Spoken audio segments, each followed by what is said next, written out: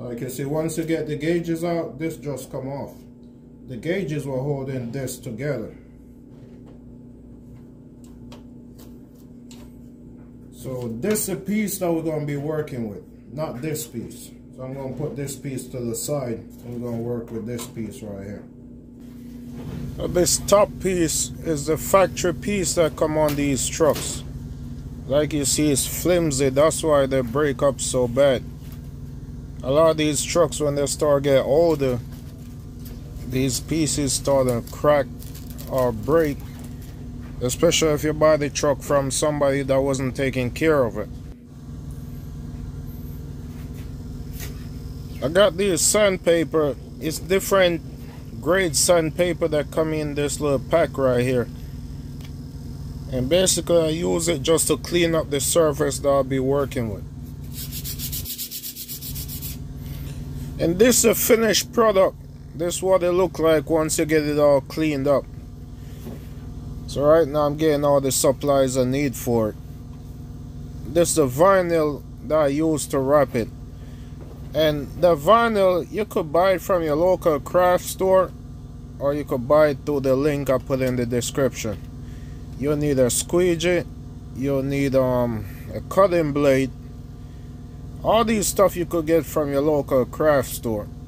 And it's the same things you'll use if you're making decals. You'll also need a heat gun. You don't need to get an expensive heat gun. Just a basic cheap heat gun. As long as they heat up, it'll be good enough to get the job done. And these heat guns don't take long to heat up, because you don't need a lot of heat on this, or you don't. I normally just turn it on while I'm getting everything prepared, just so it could heat up and I know it's working. That way I don't start the job then to find out that the heat gun not working. Then once it gets so hot, if I'm not ready, I go ahead and turn it off until I need it.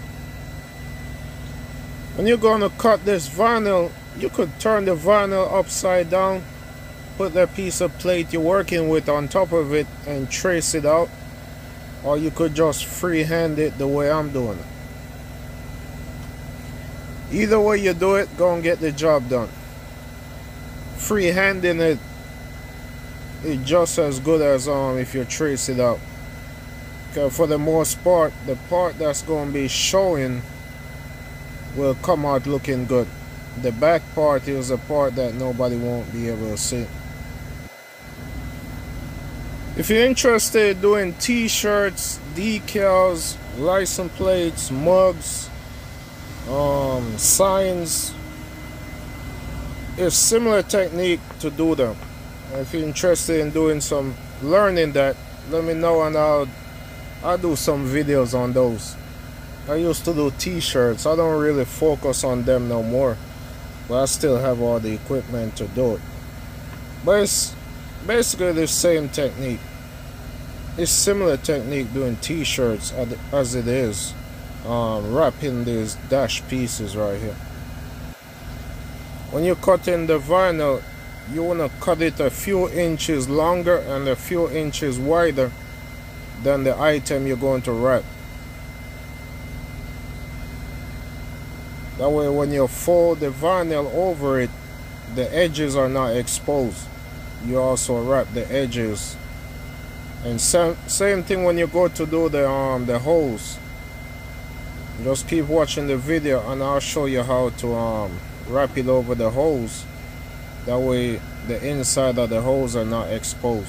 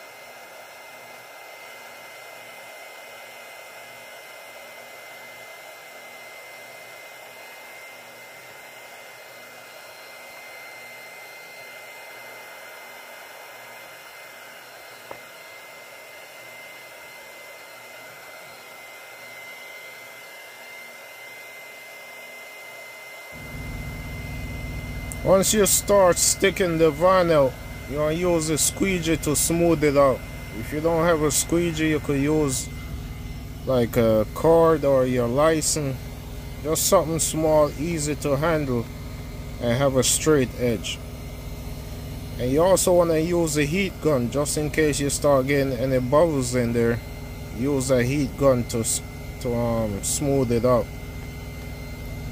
And what the heat gun doing is softening up the vinyl. That way it's easier to work with.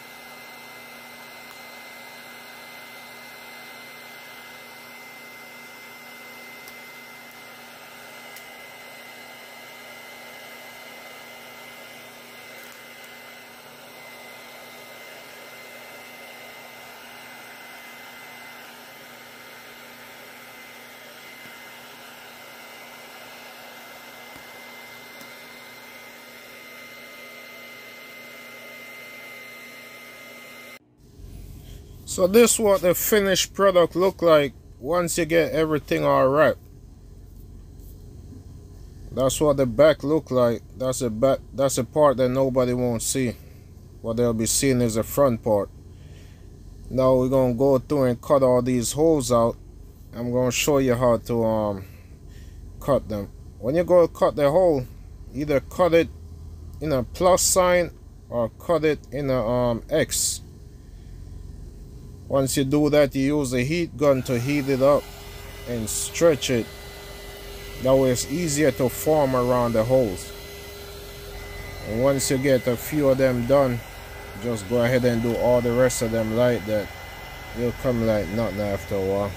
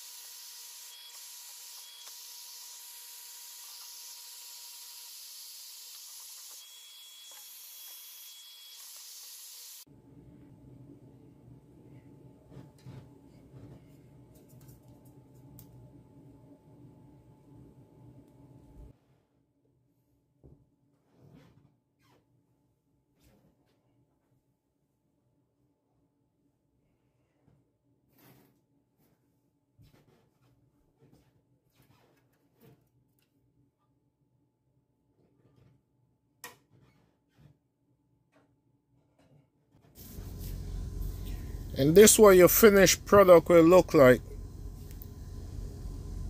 Sometimes be a tight fit, so if the corners are too tight, you just use the heat gun and heat the corners up and they'll slide right on.